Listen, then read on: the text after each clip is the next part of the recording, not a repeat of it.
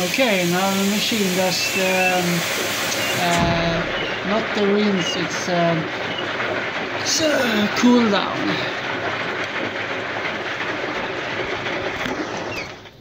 And strange enough, it's starting to squeak a little.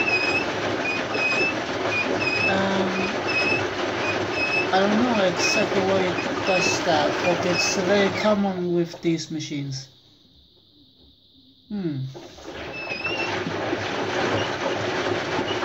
So it's only when it's filled with cold water that it does that.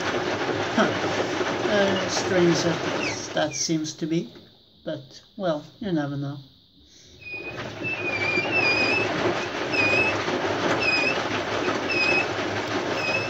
It's not as noisy as this machine. By the way, in previous videos you can hear this machine, the Vascator, the bearings are not good in that machine, but it's more than that. It's the suspension too. Let's see if we do that. It's now it doesn't sound that, but it's squeaky.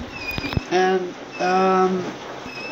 on this here, it's only this one program, 40 synthetic and 40 normal, that is currently working in this machine. Because synthetic 60 not working, woolens not working, 60 not working, 30 not working, 95 we haven't even checked that out. But it's something with the program module. If you use the synthetic 60, it washes to the second point there, and after that it just stops and does nothing. And on 30 it doesn't rinse at all, it just skips directly to spin.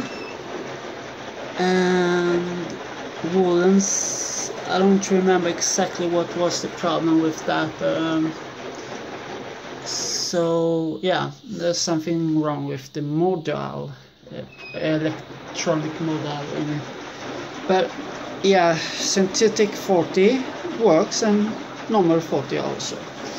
So and the others we don't use anyways, so it doesn't matter. We tried to use the 60, but yeah, it didn't work as it should there. So therefore, if it only were the bearings, it would be kind of cheap to replace that, but because it's more than that, they are a bit hesitant to do that, because they think that just let it run till it just no run anymore.